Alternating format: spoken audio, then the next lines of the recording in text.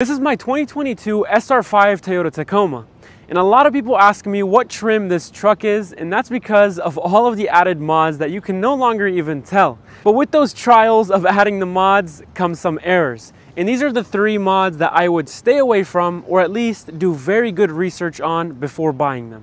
The first one is gonna be the bed cover. So right now I just bought a brand new one. This one I just installed a couple days ago actually. It's a soft top by Oridro. There's a whole bunch of different companies out there. The reason I would take extra caution is because before this I had a hardcover bed cover, or sometimes they call it a tonneau cover. But anyways, it was a hard one. It was fairly expensive. They are not cheap, and it broke on me only after a month or 2. So that's something that's very unfortunate, especially if you were to spend a lot of money on that. I actually got that one sent to me, so luckily I didn't lose a lot of money, but they have it available on Amazon. It's a kind of expensive hardcover. So if you guys are gonna be buying something to protect your truck, or any mod in general, I guess you can apply the same rule. When you get something cheap, especially if it's not that big of a difference in price, it's probably not gonna do you any good.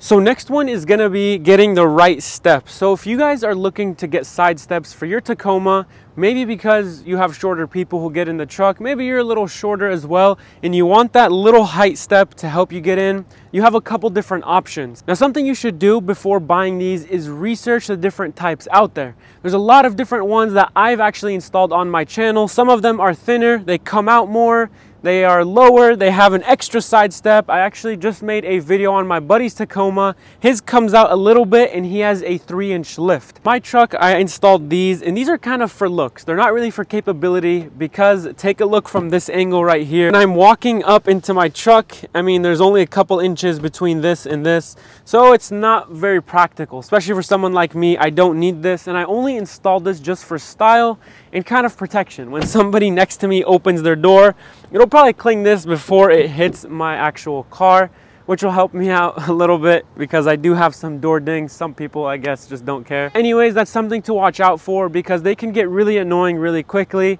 And although they do adjust a little bit, it's still kind of annoying if you get the wrong type of steps. So if you guys are getting it because you have a lift, maybe get some lower ones. That's gonna be an extra step to your truck.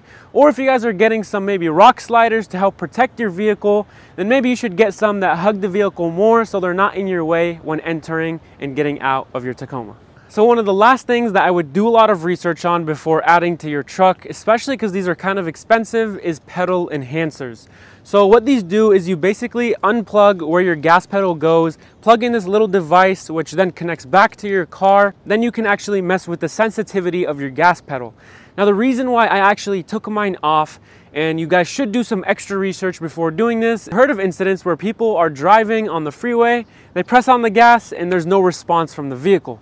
So in something like that, it's a pretty big situation. Obviously it's not your brakes, it's your gas, but it can still be very dangerous. I mean, when you need to accelerate and go to the side, whatever it may be. But that's just something to watch out for, because all they basically do, they don't help your horsepower. They don't do any performance, upgrades or anything like that. The only thing they do is increase and decrease the sensitivity on your gas pedal, which I guess if you're gonna be flooring it and it kicks in a lot sooner, it's gonna feel a lot faster, but it doesn't really do much. So I would do my research on those before buying them and adding them on your truck, because they do get a little pricey as well. All right, you guys, well, those are 3 mods that I would watch out for and probably do a lot of research before adding them on my Tacoma. I've had all of these, and I've actually had different versions of these as well. So make sure you guys do your research, not just on those. Anything that affects your drivetrain, suspension, or any big major mods, do a lot of research before adding them on your truck. They can also affect your warranty. Hope you guys enjoyed the video, and if you guys can please help out the channel by giving a quick like and a subscribe, I really appreciate it, and I'll see you guys on the next one.